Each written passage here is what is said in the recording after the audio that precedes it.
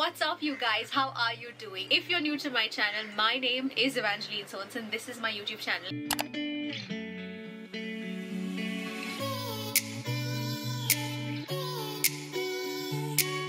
This is featuring because I have dust allergy going on, so I have two things giving me company right here, which is fine. It's not going to stop me from filming this. Sorry about that. Let me already give you a disclaimer. I am sitting very close to the window and there's a lot of construction that's happening outside. You might hear all of the banging and the drilling and all of that, so please excuse me. I'm going to be as loud as I can. By the way, I just want to tell you I saw my numbers grow, which is so amazing. It means the world to me. Thank you so much if you have subscribed to my channel. But for today's video, I am so excited. I don't know why I did that, but for today's video, this is 21 questions makeup edition by Allie Glines. So I didn't watch the entire video because I didn't want it to, influence my answer. And I have the questions right in front of me. After doing this video, I'm going to sit and watch her 21 questions. I want to see what she answers. Also, I just went through the question once. I didn't have time to plan it or think of it. So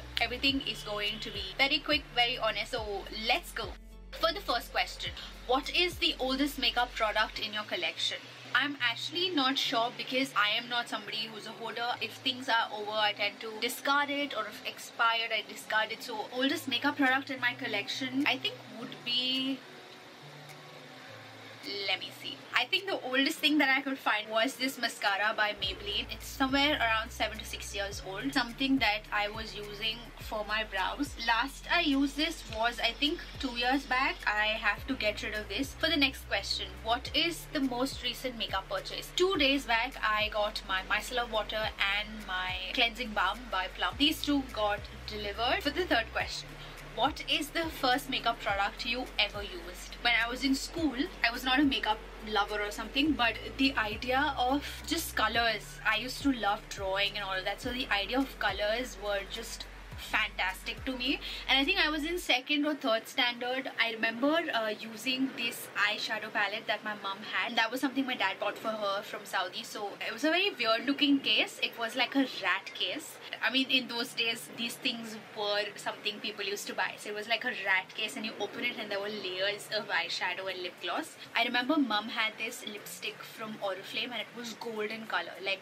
legit golden color. In those days, people used to apply gold lipstick, so that is something I remember using it, just to take it out, apply it and just go like pose around in the mirror, which is so not my character. Honestly, I was just the opposite of that. I was super boyish, but I don't know why I was doing that. For the fourth question, what is a makeup trend that you used to love but now you hate? Listen, this is just my opinion.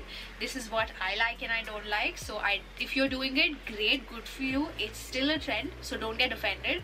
Back in those days, there were these trend where you apply like a brown lip liner and you apply nude lipstick on the inside, so it was just one outline. In those days also, I did not like it. And even now, there's this trend of ombre effect, which is nice, but I'm still not a huge fan of, I wouldn't say hate, too aggressive of a word, but I would say, applying dark lipstick and then putting in nude in the middle just to give that fuller lift. I just don't get it. I can't even say it. I don't like it. So yeah, that's just what I think. Question number 5.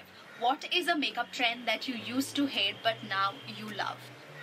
Guilty, but I used to absolutely dislike the idea of applying blush on your nose, and I used to feel like it was a very clown look. I don't know, I just did not like it. Of course, again, there's a way to do it. People tend to go overboard with it, which makes you look like a clown, but I initially just did not like it, and now I always do that when I head out. So I like it now. I love it. Question number 6. What is your favorite step in your makeup routine?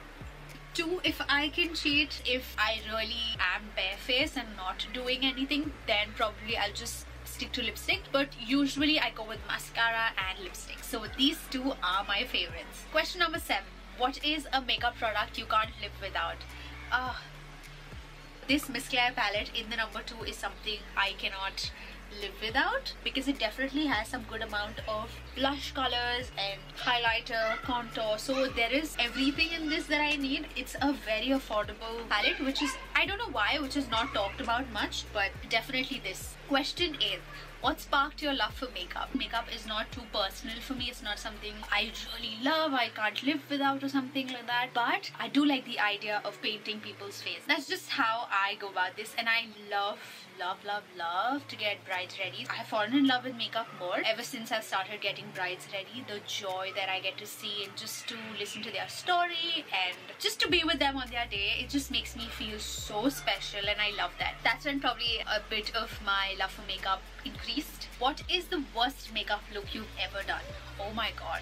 For that, I'll have to go back to my history. It's actually this picture, and I'm going to leave this on the screen for you guys if I can find it. This is a makeup look, and it's actually a tutorial that I uploaded on my YouTube channel. There was like a very clear plan of that look in my mind. I was not okay that day mentally, and I just had like a panic attack. There are a couple of videos which are on my channel when I filmed on those days, but this is one of those videos. This look turned out to be, I wouldn't say bad, but I know that it could have been better. When I uploaded, I did not think about it too much, but now when I look back, that's not my favorite look. What is your favorite makeup look you've ever done? There are a few, but this is something I like because of the video, and let me just show you. It's actually this makeup look that I did for my glam. I'm not playing the audio because of copyright issue. This was fun, and honestly, this is one of my favorite videos too. What is your favorite drugstore makeup product? For this, I will have to say Maybelline Fit Me Matte Foundation because it has my perfect shade. And for the next question, what is your favorite splurge makeup product? I wouldn't splurge for myself, I would splurge for my clients. Probably it's going to be foundation. It's going to be matte foundation that I will splurge on. What is your most repurchased makeup product? It has to be my foundation. I tend to use it so much, and because I film and I make videos, foundation is something that I happen to use a lot. So that is something that I end up buying a lot. For the 14th one, what is your earliest makeup memory? As I said earlier, it has to be me trying out my mom's lipstick. 15th question, what is your favorite place to shop for makeup? I will stick to online because I'm not a person who likes to go to the store and pick my products. Yeah, I will stick to the online market. For the 16th question, what is the most underrated makeup product you own?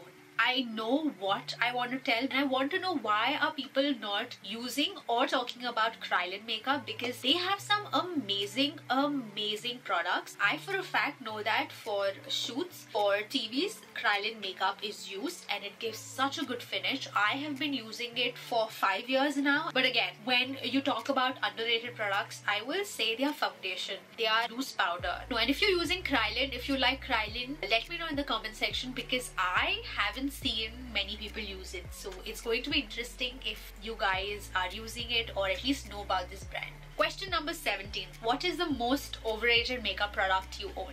Okay, I tend to rave about this product, but I also know that it is just overrated. I will have to say I have the OG eyeshadow palette here with me, which they have discontinued, but these shades are beautiful. I will not deny this, but I also know that I do have such formulas and such beautiful shades with me, so definitely I will say this is the most overrated product according to me. Sorry about the light that's fading. I don't have light set up in front of me, it's just the natural light, so I hope you don't mind. I know that it's becoming a little dim now, so I'm gonna quickly wrap up this video as fast as I can. We are on the 18th question now. What is a discontinued makeup product you wish would come back? For me, I think would be, I don't want to ask for anything to come back, but those lip gloss by Maybelline, those were the best ones, and I feel like they should come back because now is the time when people are using a lot of lip gloss and it's become a trend now to top your lipsticks with lip gloss. So I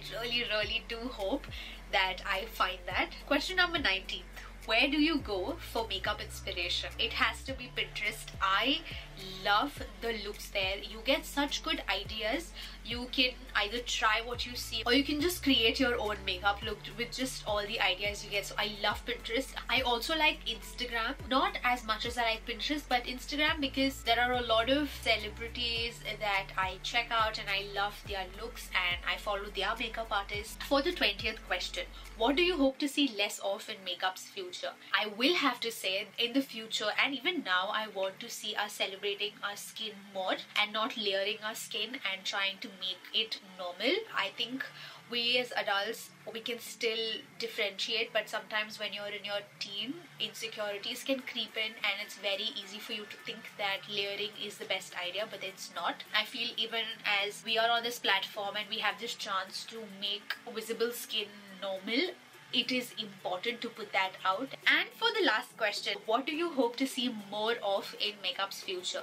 I think I did answer that in my previous question, not realizing that's something I'll have to answer. But you know, having my face bare is also fine. If I'm doing makeup, that's also fine, but it shouldn't define me in any which way. But definitely being wise with what you do with your skin is so important. Again, to each its own, but I do feel that layering is something that we really need to sort of dissolve, and we need to come up with appreciating our skin more. That's the end of the video. I am so happy that finally I got through all the questions. Some really took me back in those days and realizing that I did play around with makeup. So please don't forget to subscribe to my channel, hit that bell to be notified. Don't forget to follow me on Instagram because I do put a lot of content out there, so you might want to check that out. Feel free to try this out. You can leave the answer of these questions in the description box down below. You can answer all of them, you can answer few, whatever you like, but I would love to read. Hope you enjoy this video. I am signing off now. Don't forget to stand tall, stay strong, and love strong.